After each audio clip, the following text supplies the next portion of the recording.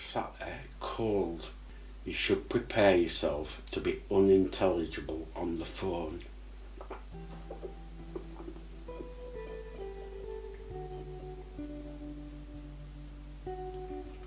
My name's Paul Roebuck. I'm a counsellor and therapist.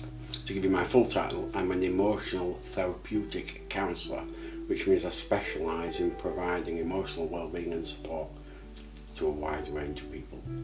I've got this blood in my mouth, I can taste it.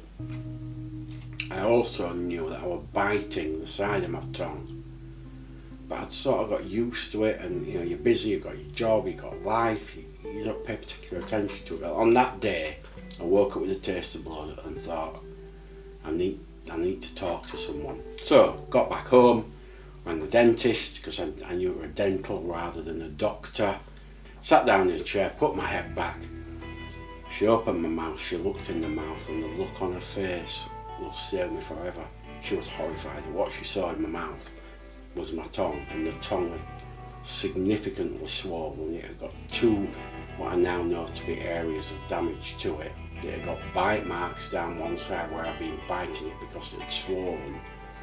And she just said straight away, you need to go to hospital, you need to get your tongue looked at.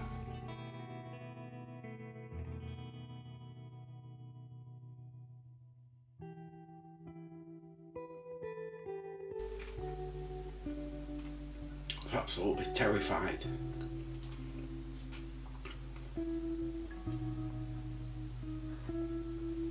Anyway, I sat down in front of this guy. He said, Mr. Roebuck, I'm afraid it's positive. So I'm thinking, what does positive mean? But I'm thinking there's 10 people here staring at me. It's not positive good, it's positive, it is cancer. The diagnosis, the biopsy results, they'll obviously come back. I'll never forget that. I'll never forget that as long as I live. It was horrific. So he said, any questions? I'm like, what about my speech? He just sat there, cold and clinical. He said, well, the way we calibrate your speech is based on telephone. He said, you should prepare yourself to be unintelligible on the phone.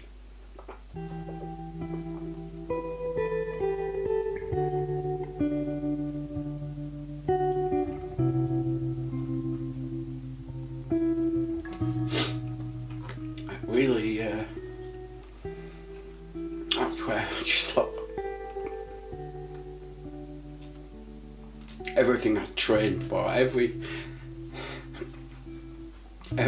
part of my being, my body, my life, my dream, my hopes, everything was predicated on being a talking therapist, and being a talking therapist that can't talk. It was like horrific. So I said, you'll be unintelligible on the phone. I remember saying to him, don't worry about it, don't use the phone.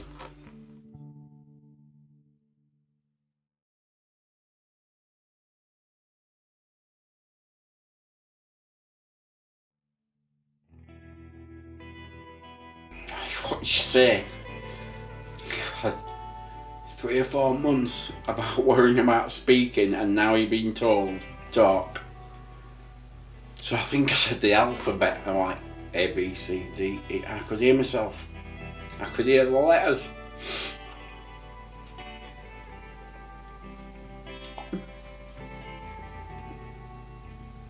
Can't even imagine how relieved I felt. And then she walked my son in. So Christian stood at the end of the bed. I'm like, hello son, I'm okay. I could still talk. I still talk today. I do not care what I sound like. I don't care if I've got a lisp or if it's, you know, certain words I struggle with. But seriously, when you're told you're not going to be able to talk, and you can hear it, and you know it's fairly lucid, it's just awesome.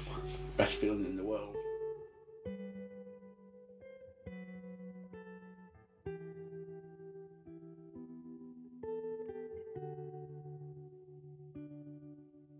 The final thing I want to appeal to is if you've got anything going on in your mouth, you've got any pain, any pimples, any bleeding, any soreness, any sensitivity of any nature, walk into your dentist, ask a dentist to just have a quick look. It takes a minute, it's non-intrusive, and if they need you to go and get checked, go and get yourself checked.